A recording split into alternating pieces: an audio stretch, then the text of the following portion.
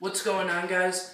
Max, aka Mature here, bringing you guys gliding tutorial for beginners. The move I'm going to teach you guys today is the spinning cliff, or spinning on your toes.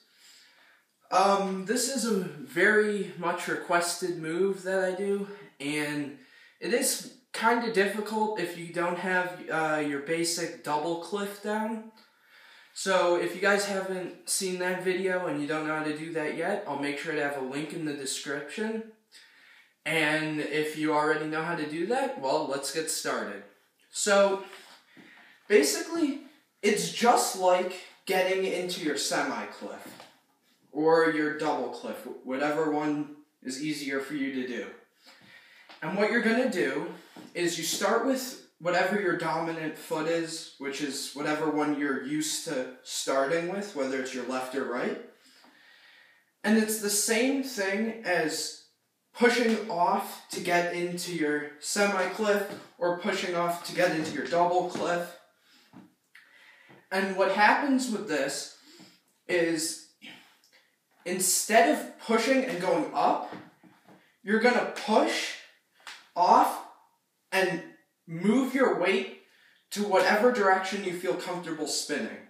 I spin to the left. Some people might spin that way. It's completely up to you, whichever feels more comfortable. And so what you do, again, is you start with one up. You're going to push and twist to the side. And when you do this, you're just going to have your leg bent just in about a 90-degree angle. So you get that 90-degree angle there. And so I'll finally show you guys. So here, and you push off and spin. And then the landing is the same with any other move. You just, once you spin, you just plant down.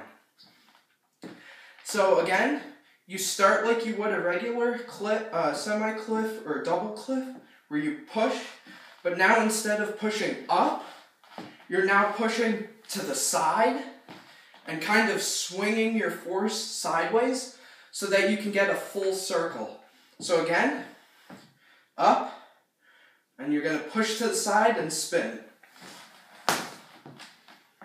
So yeah, I hope you guys enjoyed this tutorial. If you guys have any questions, make sure you like, comment, subscribe, and I'll see you in the next tutorial.